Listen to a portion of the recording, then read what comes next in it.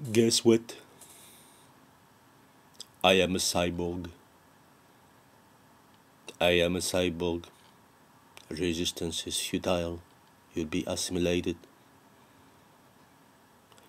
Have you read the book by Andy Clark called Natural Born Cyborg?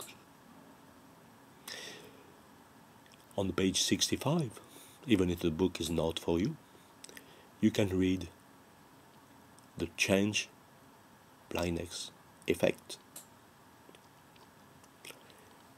And it says that we lack of precise representation of our visual world from one view to the next and encode only a kind of rough gist of the current scene.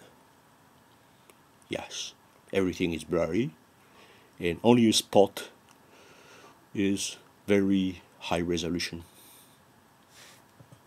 That's on me, especially when I remove my glasses, I'm very low resolution.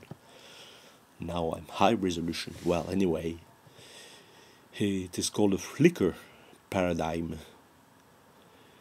From 1 minute to see change of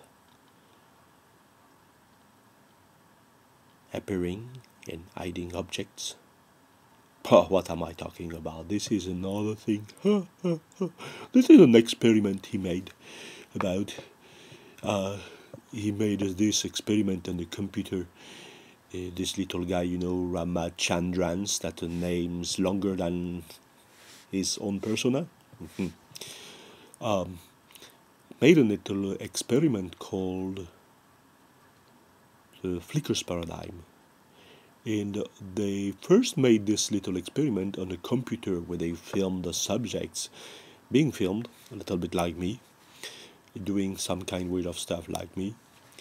And as the subject was looking at this image on the screen, on the monitor, they were changing things, colors of cars or objects.